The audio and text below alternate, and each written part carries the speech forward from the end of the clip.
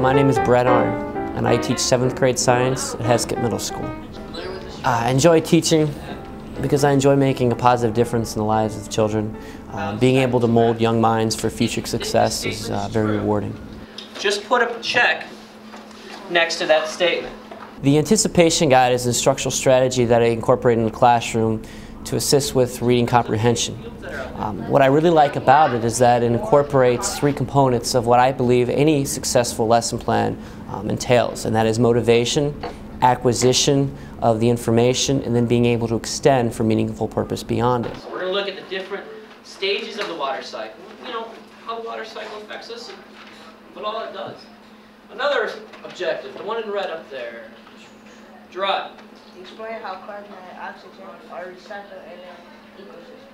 Very good. Do you guys know there's oxygen in our air? What I want you to do with your book closed, because this is all coming from your brain and prior knowledge, I want you to put a check next to the statements that you think are true, And if the statement's false, go ahead and leave that statement blank. All right? So this is all from your prior knowledge, what you've learned throughout this year and in prior grades about, you're welcome, cycles of matter. Okay? All right. You have 1 minute and 30 seconds to make your 6 predictions.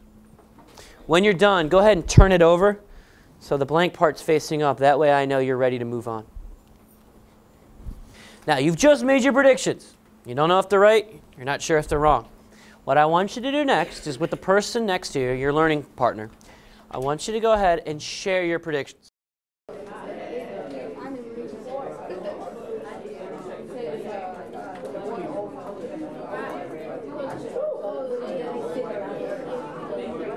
Number 2, because I think the water does replenish over time. And why do you think? Why didn't you check number 2?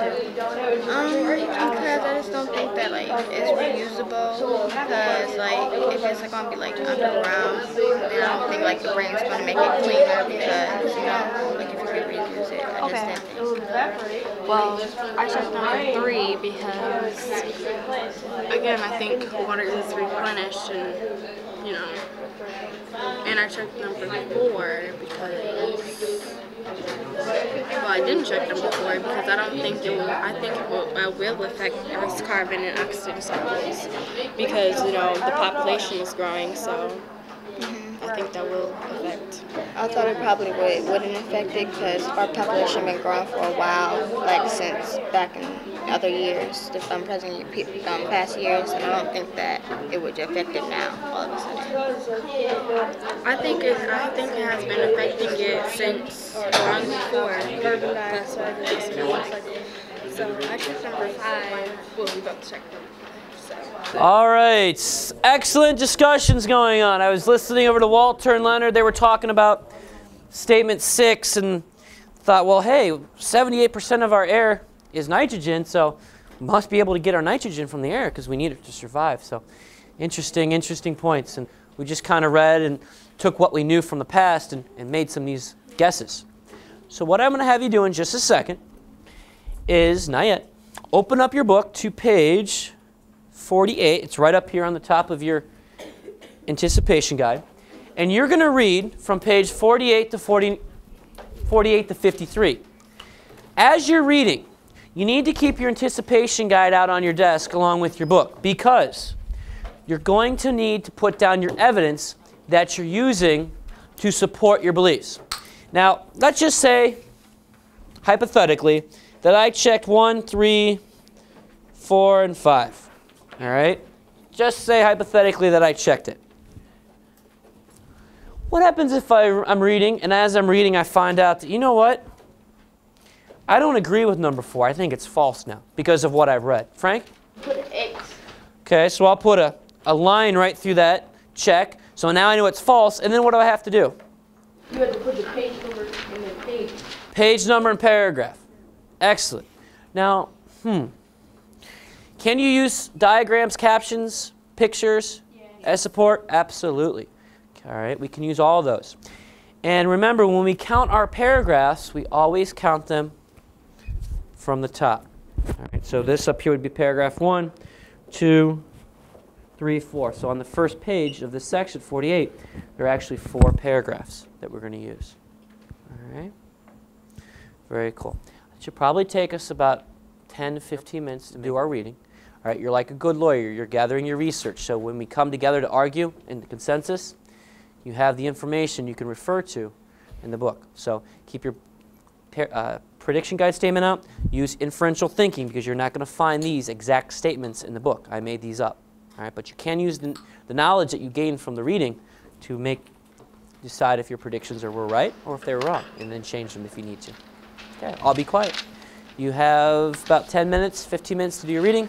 Remember, do not distract yourself or anyone else during the reading.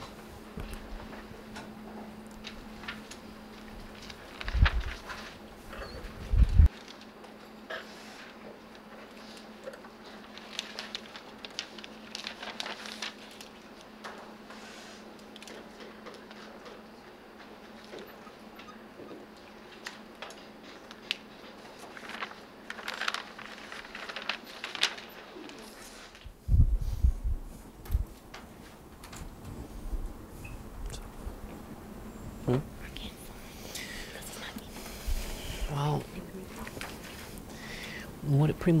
what is this statement asking or saying?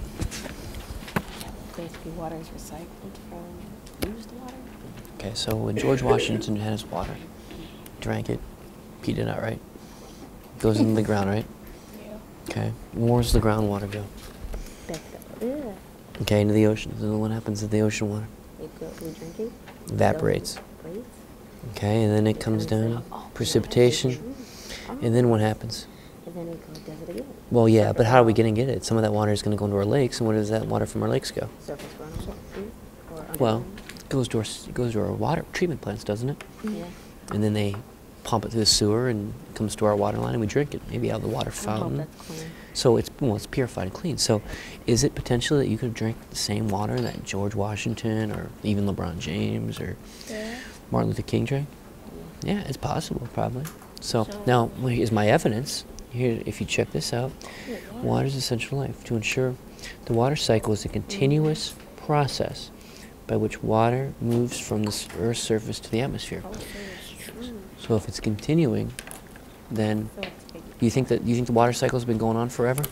Yeah. Probably since the beginning of Earth, yeah.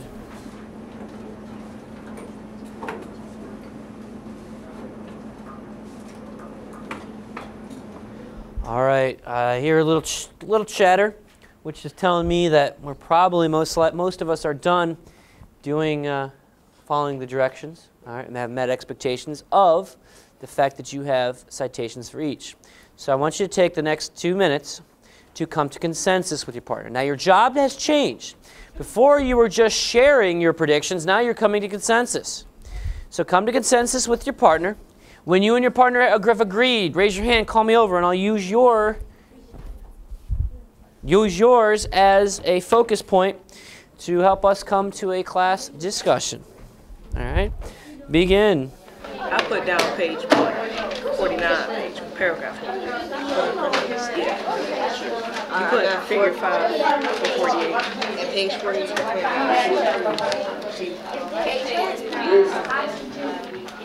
It showed the processes of evaporation, condensation, precipitation, make up a word. Okay, so it says first is evaporation, where water turns into a gas.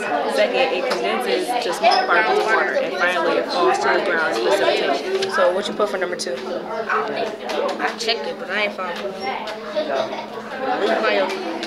Paragraph 3, page 49. Says as more water vapor condenses, the drops of water in the cloud grow larger. Eventually, the heavy drops fall back to earth as precipitation: rain, snow, sleet, or hail. Most precipitation falls back into oceans or lakes. The precipitation that falls on land may soak into the soil and become groundwater. That's how I got proof for this one. Now, as I was walking around, I heard some great conversation, even using the information from the book that you were reading to help create your opinions and responses and to reinforce those. So Bradley and Deanna came up with these predictions. I'm going to zoom out. This is what they thought when they read these statements, and obviously they had evidence to support this. They felt that number 1 was true, 2 was true, 3 and 5. Now, you may agree with them, you may disagree with them. I'm going to open up the classroom and I'm just going to facilitate discussion between you. I'm not really going to say anything other than just calling the next person to voice their opinion. Remember, when you are arguing, you have to first tell the class which statement you're questioning, the page and paragraph or whatever evidence you use, so I can write it down up here and you guys can all turn to it in the book. You must read the evidence that's specific or pertaining to what you're questioning and then give us your thoughts regarding why it's false or why it is either true. All right, we'll start off with Zaria. I thought number 5 was false. Okay. Because on page 50, paragraph 2, it says that producers and consumers have a big part in the carbon cycle. So I think it's false. Okay, good point. Justice? I say it's still true because on page 51, figure 7, it's most of the oxygen or carbon dioxide is coming up from the decomposers of consumers. Most of it from consumers because plants produce oxygen, which makes the consumers blow out carbon dioxide. You want to refute that, Zaria? You're saying that the consumers and decomposers have a big part in the carbon cycle, but then the question asks if producers have a big part in the carbon cycle. So that's why I think it's wrong. Still think it's true. All right. Kayla? I agree with Zaria on saying it's wrong because on page 50, in paragraph 1, it does say that both producers and consumers have a big part, but it says for number 5 that it would be a good idea to have more producers than consumers. So therefore, without as many consumers, they wouldn't give off as much oxygen, and producers would give off more carbon dioxide. That would affect the uneven balance. Is it the producers that are giving off carbon dioxide, or are they giving off oxygen? They're giving off oxygen. Oxygen. And the consumers are giving off carbon. Okay. All right. Good point. Good point. Justice, go back to you. The producers, they start all the cycles, like the whole cycle of going from oxygen to carbon dioxide. They produce it. So you're saying the producers are what starts the cycle, the whole cycle. So what do we think? Is it true or is it false? One thing I would like to add, if you had too much or too many producers, then what's going to happen to your oxygen levels? It's going to go way up, all right? Which could be good for consumers, but what do producers need to be able to produce that oxygen? Carbon dioxide. So is it good to have more of one where it's unbalanced, or is it good to have more of a balanced? More balanced. All right, more balanced. So all of you have come up with some very valid points. I guess it's kind of where you look at it. My thought is, if you're burning and destroying forests, which is what's killing producers, then you're actually creating more carbon dioxide and therefore less producers to be able to produce oxygen.